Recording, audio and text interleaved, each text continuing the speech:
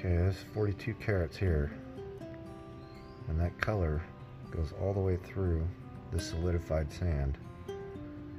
I've put a torchlight into it, and there's a little bit of a inclusion below this crown here. It goes about right to there. Sorry about the fingernails. And this one here actually doesn't go anywhere.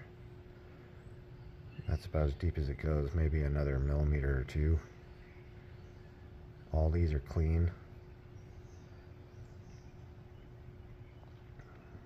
And it's got a straight pattern.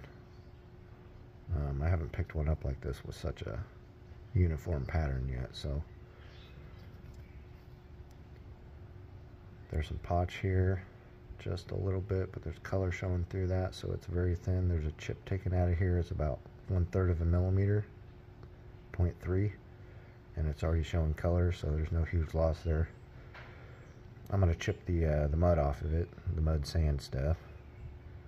I've already weighed it. It's 42 carat, and then I'm gonna weigh it again after I chip all this off and dig out the holes. And I'm gonna do that by hand. It's worth it. And we'll see what that loss is, and then I can start designing a cut on it based on that if I got to trim some pieces out. I am hoping out of this, based on its appearance and what my gem torch shows me, there are no cracks in this anywhere from what I can tell.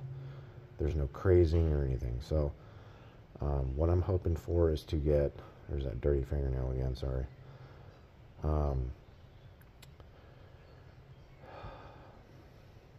If I could do 30% on this, that would be great. If I could get maybe an 18 karat stone out of this, that'd be great. If I can get 25, then that's just a whole new story. But we'll see what we can do. It's going to be a freeform style, but it will be settable. It's going to be a very, very unique silversmith or goldsmith that sets this stone, because I am not going for a cab design on this. I'm not going to waste this. I'm going to try and go for a full three-dimensional piece. Color everywhere. Every freaking corner with no inclusions, no cracks, full polish. And that's what I aim for on every stone if I can. If not, then I'll go ahead and do a flat cab back and round off the bottom edge. So here we go. Let's get started. Okay, so we're down to about 34.2 from 41, and we basically just diamond picked as much of the mud off as we can.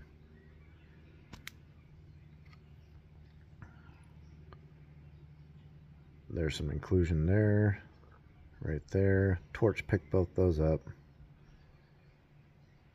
And this is sitting directly on color here, but there could be anything in there, and that's all hardened. So at this point, we're going to saw cut the sharps off. I suspect probably down to about,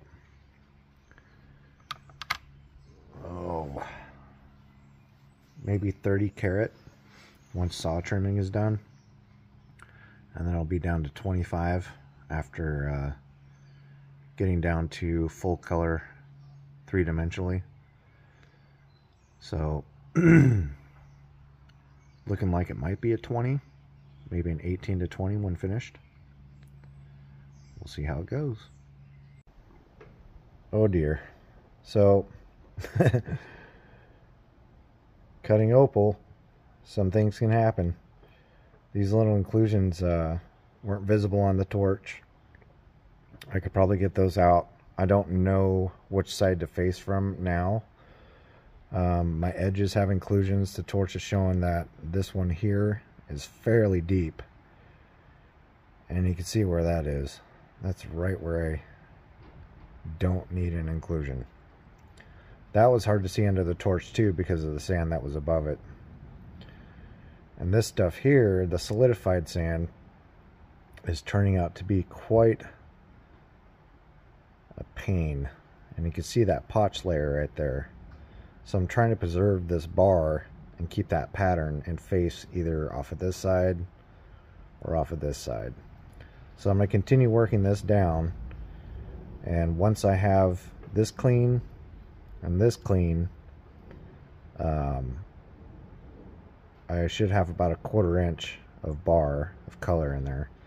And this actually does go all the way through, but then I've got to figure out edge shaping and whatnot, because there's going to be some loss in there.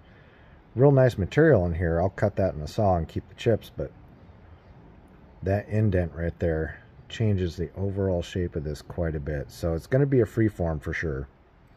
There's a little crack in there that will be going away, and that inclusion there will be going away as well. So you can see the potch layer underneath the solidified sand. So I got a little ways to go on it. I'm going to trim it with the saw so I can keep some of the pieces, and well, hopefully I can face that off and get the end of those bars into a pattern. But right now, oh boy, we're at 25% right out of nowhere, so that can happen sometimes. Apologize for the dirty nails again, been working. But it's got great color. It's just throwing me some curveballs for sure. So that's why we gotta just slowly eat away at it, see what happens. Looking at maybe now, instead of a 18 to 20, maybe a, oh boy, maybe an 8 carat. That would be great, but realistically it's probably going to wind up around 5. So, but that's okay. It's a beautiful stone, so just see what we can get out of it and make it as pretty as possible. All right, here we go.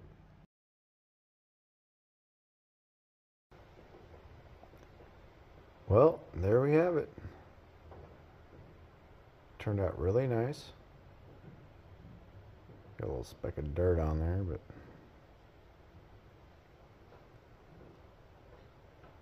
got great color. I was actually, when I was looking at the side of the color bar on this one, because it was like a bar, I was hoping it would be a honeycomb on top, on the face or on the bottom. It turned out more almost like a hay needle pattern.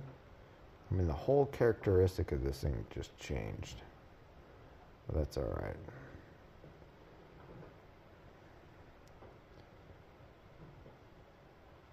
Yeah, it's a beautiful stone.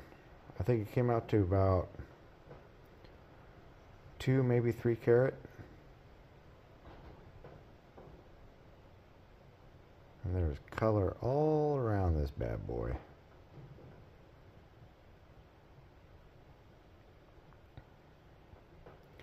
I'm going to go ahead and pop it off the dot, and then I've got to finish the back. But yeah, it turned out pretty good. Beautiful color. Good clarity too. I would definitely grade the tone on this as just side of crystal, just light, maybe an N7. Maybe even an N8, honestly. But yeah, she turned out great. Brightness, I would definitely categorize it as like a B3, B4, probably a strong B4. Not quite brilliant. It shines like this under indoor light as well, so. And it is not unidirectional. It is color from every direction, so. All right. I'll go ahead and shave the dop off and weigh it up and show that as well. Well, there she is. Kind of teetering at 4.4 and 4.45. That's the back side there. Tons of color through this stone. Just great, great color. See if I can get that flipped over real quick. There's the top dome side.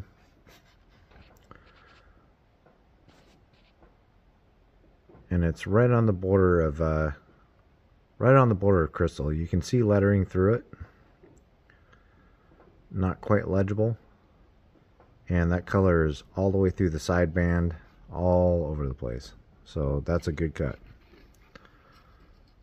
Definitely worth the search.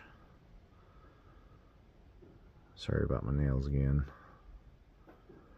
But this sucker is just,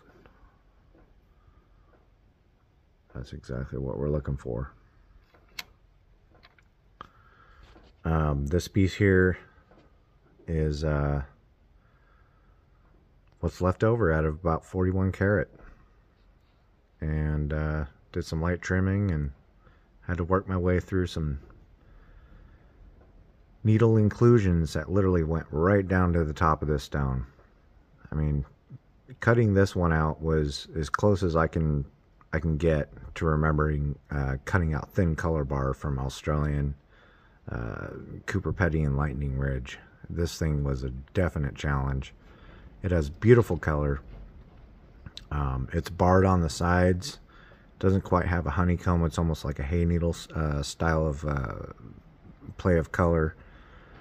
And overall, it just turned out absolutely fantastic. I'm really happy with it. And I'll go ahead and get some pictures up on this video too. But yeah, it's got a nice pink hue to it. I've noticed that. I haven't run into that yet. Very translucent pink instead of light blue in the light host material. Greens, orange, red, yellow, blue. But this one turned out phenomenal.